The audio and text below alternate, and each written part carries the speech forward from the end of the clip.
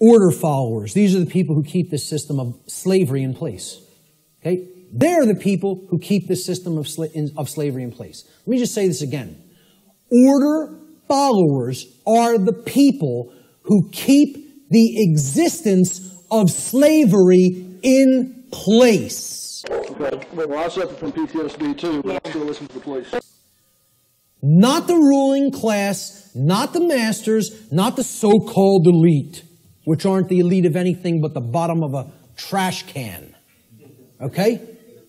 The people who keep slavery in place are the people who willfully follow their orders. Well, I suffer from PTSD too, but I still listen to the police. Following orders means, by definition, doing what you are told to do without judging for yourself whether or not that action that you are being ordered to carry out is actually right or wrong. That's the definition of following orders. I mean, can anybody refute that? Is that not the actual definition of following someone else's order? By definition, you're not, if you're following the order, you're given the order and then you just act. You just do it because you're following the order. You don't sit there and go, is what that person told me to do right? Do I have a right to do that? Is that moral? Should I do that because, it's okay and it doesn't hurt somebody else? Or should I not do that because it actually does cause harm? It's not what an order follower does in their mind. An order follower says, yes, sir, and follows the order. That's why it's called an order follower. That's why it's called following an order. Well, I suffer from PTSD too, but I still listen to the police. So that's the definition of what an order follower is. It's not my perception of what an order follower is. It's the actual definition of order following. Okay? If an individual, this is key to understand, if an individual is performing the task of following orders, by definition, that individual cannot be exercising conscience. Okay. Well, I suffer from PTSD too, but I still listen to the police. Since, by definition, exercising conscience means that one is willfully choosing through their free will for themselves right action over wrong action.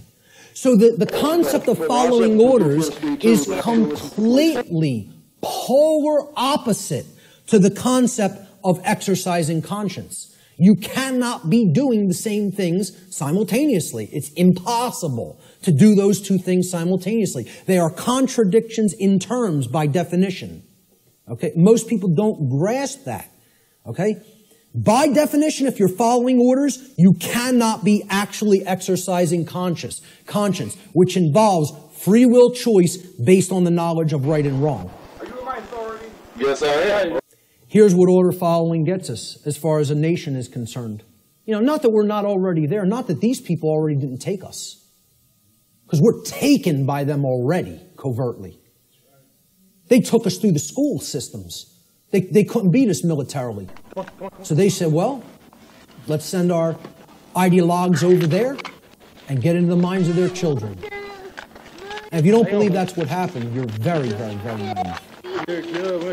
Not only the Nazis, but the communists as well. Because really, it's all just forms of socialism. That's what feudalism is.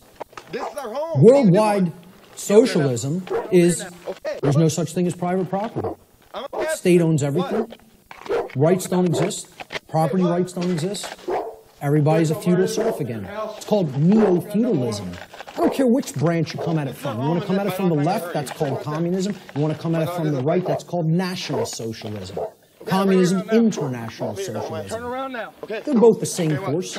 It's called feudalism. Let's just call it what it is. It's called feudalism, which is in itself just another euphemism for slavery. They want neo-feudalism, which is the New World Order of slavery. Okay? And it's already here. It's not something that's coming. It's here now. The object is to get out of it. This is the result of following orders. That's what following orders gets to society. Following orders should never be seen as a virtue. Following orders is evil.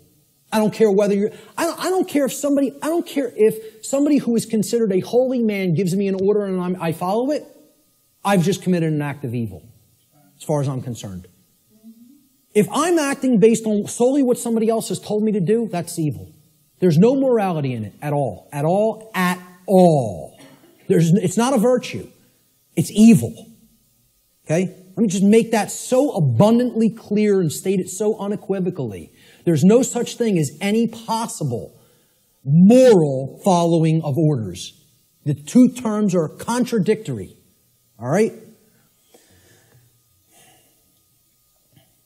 I was just following orders is never a valid excuse or justification for immoral criminal behavior, and this lame attempt to abdicate personal responsibility should never be accepted as a valid excuse for such behavior.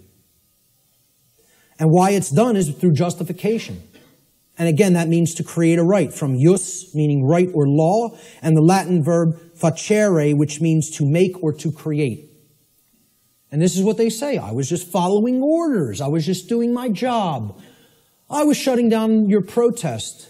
You don't have a right to speak. The politicians commanded me so. So I just came out and I was just doing my job. Hitting you with a sound cannon. You know, just doing my job, just following my orders. It's a justification. You're a criminal. There's nothing moral in that. There's nothing virtuous in that. It's called criminal behavior, criminal activity. And what they do is try to create it into a right, make it into a right by a justification. And nobody should ever accept their justifications. Because you know what their justifications is? You know what they are? It's called a 100% crock of bull that is a complete lie. It's a lie. Yes, I am. They're just straight up looking you in the face and saying, I'm not responsible for that. I just did it, but I'm not the one who's responsible for it because I was acting on orders.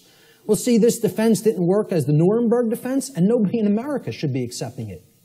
Nobody in America should be accepting it because they believe in the legitimacy of authority and government. Are you my authority? Yes, I am. Through mind control. That's what they believe it. They believe there's legitimacy to it.